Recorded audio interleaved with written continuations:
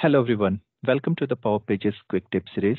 I'm Ambasing today with our new co-speaker Shweta, who is joining me today from Stuttgart, Germany. And in episode 5, we are going to talk about how to add the AI powered chatbot to your Power Pages, basically.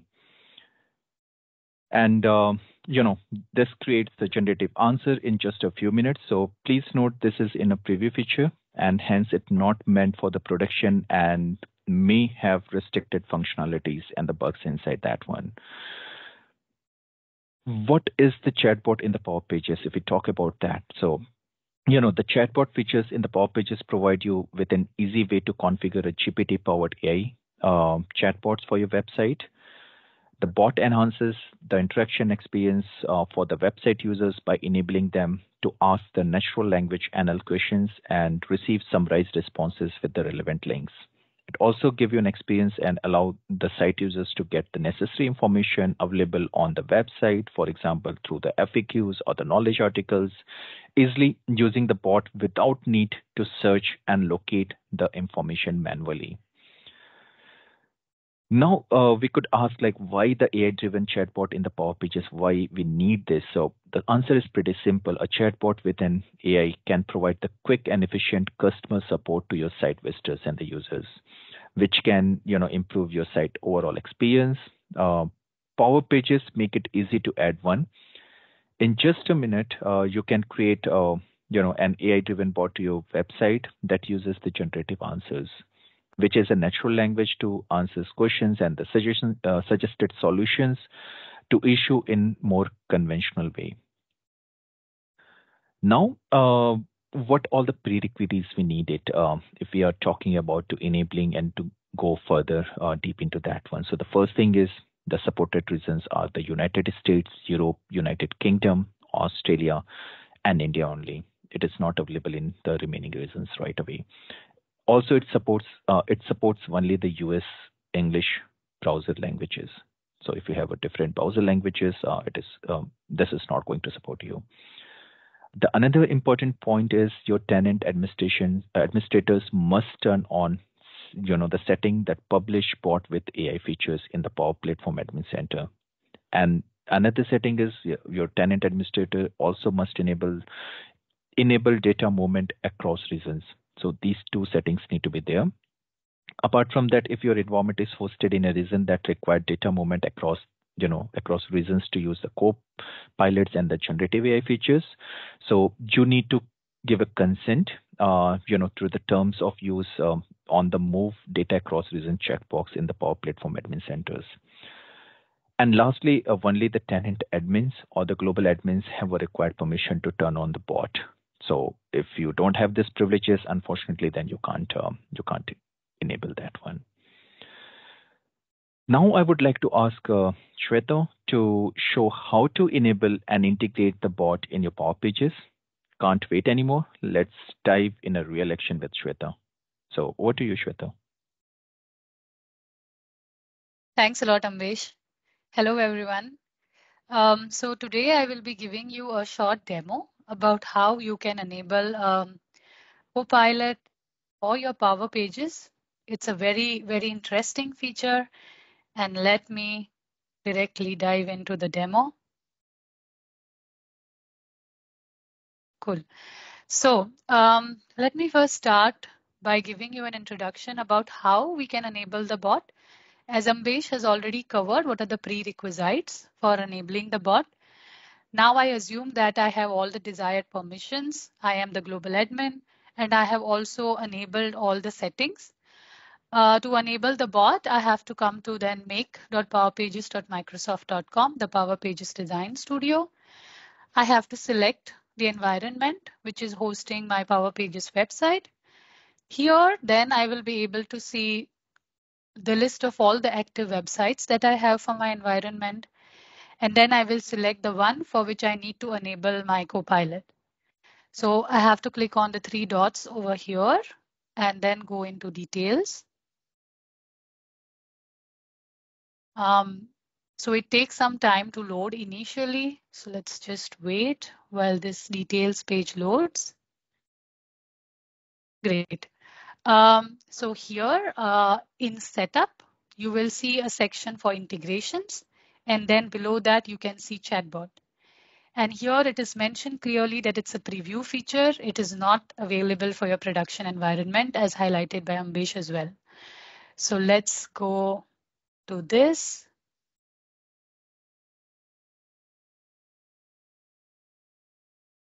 And you can see get your chatbot ready in a few steps, and really the steps are minimalistic here.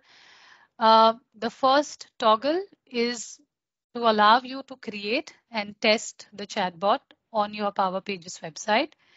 And then the second toggle is to publish the chatbot. So when you turn on the second toggle, you're actually then making it available for your users who access the website.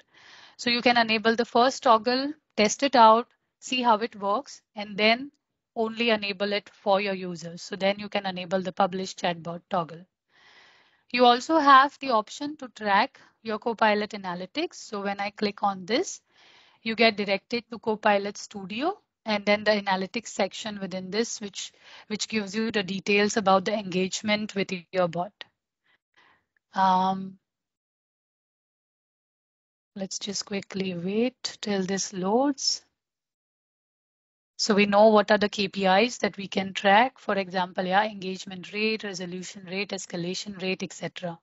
Now, since this is the trial bot, I don't have good numbers over here. So let me move on to the next part. The next part that's available is refining your data. So now as your Power Pages website is based upon your Dataverse, here you can actually define which tables and which columns in those tables your bot can use to generate the answers.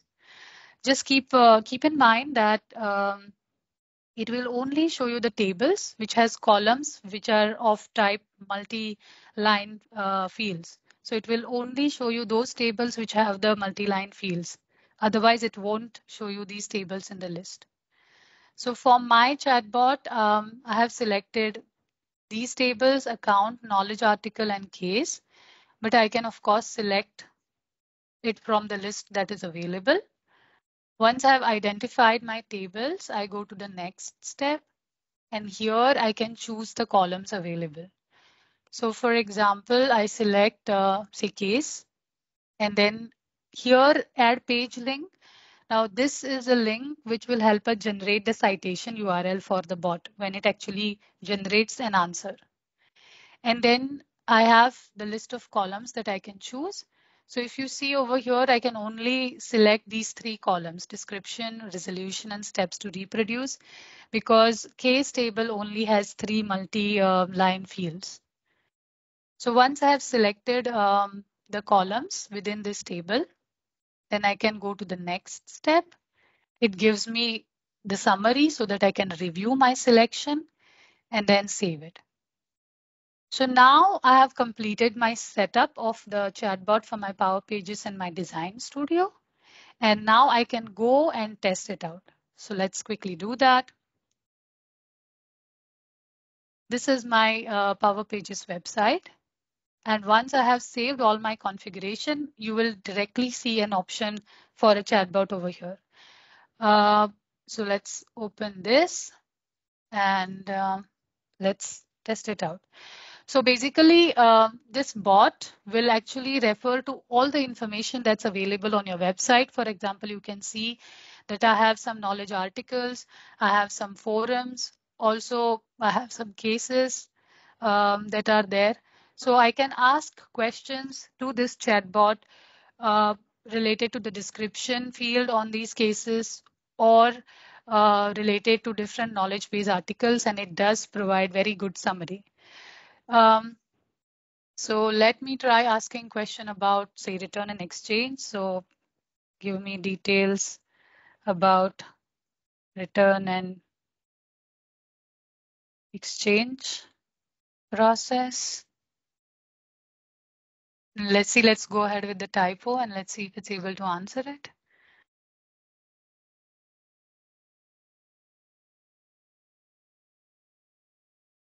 Yep, and it does. And it also gives you like a bullet point based summary and also a citation. So I can click on this and then actually read the entire article that's available on my website. Yeah. Let me try with one more question. For example, how to replace my copy machine filter.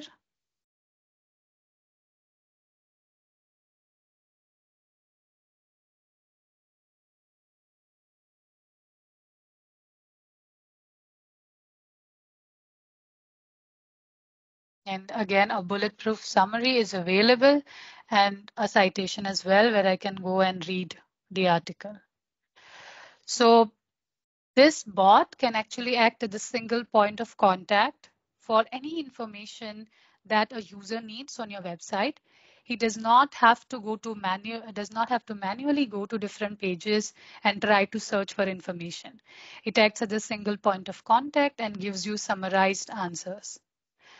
Also, one advantage of this Power Pages Copilot or Power Pages chatbot is that it does take into consideration the security model that you have implemented for your Power Pages.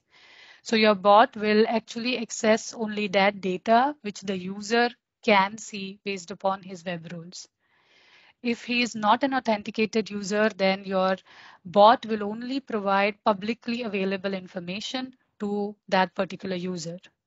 So your security is taken into consideration when this bot is generating the answers. So that's also a really good feature that's available. And in the end, I would like to highlight a couple of known issues when what we experience when we actually try to use this bot was initially when we tried to enable this bot, we did not have all the prerequisites covered. We did not have the right permissions. And when we actually tried to enable this bot, it created a stale bot in the background. So when the second time, when we made sure all our prerequisites were covered and we had all the right permissions, and then we tried to enable the bot, since there was already a stale bot created in the background, it was conflicting the new bot creation.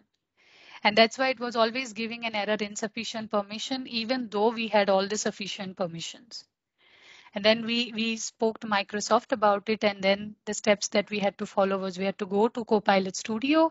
We had to delete that stale bot which got created. And only then we could set up the new bot when we had all the right privileges. So that is one thing. So please ensure when you're trying to enable this feature, please ensure that you have all the prerequisites covered and you have the right permissions. And the second known issue that I would like to highlight is that the site's custom domain cannot be changed after you have added this chatbot.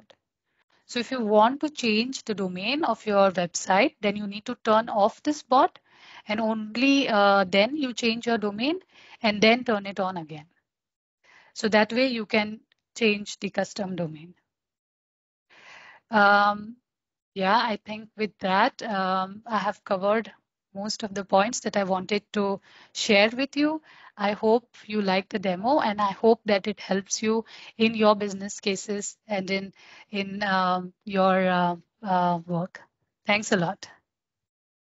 Thank you, Shweta. It was fantastic, and especially I'm 100% sure you just saved a lot of the time for of the Power App makers, of the developers, especially the point like what you mentioned, your conversation with Microsoft, like if you spin up the bot without the privileges, and if you try to spin up then after having the privileges, then you will ended up with some kind of troubles. But yeah, I think that is really a great point, like how to troubleshoot that. So really appreciate for that one, and yeah, sharing your learnings with the broader audience. So yeah, we are almost at the end of our demo or the session or the topic for today. Just to add one more point, whenever you try to go and enable the bot from your integration perspective, by default, it is always on the disable state. So we have to enable it right now manually. So right now in the demo, you saw that that is enabled because yeah, Shweta already prepared the demo earlier before coming to this session, and that's why it is in the enable or the blue state. But if you are going for the vanilla one, it will always be a gray, and you have to do it manually. That's right. Then I think, yeah. Then apart from that, I think I would go and make a closer for that one. So please stay tuned to this channel by subscribing and pressing the bell icon. Share the video with your friends and the colleagues who are having same skill sets or like you, or probably they want to deep dive in the Power Pages. And then I will be coming up with more interesting tips, knowledge sharings, and the lesson learning around the Power Pages. Also, please always keep your eyes into the description section of the video, so you always have up to date with all the latest information. I would say. Till that, have a nice time and happy learning. So thank you again, Shweta, and thanks everyone to watching the video. Thank you. Thanks a lot. See you.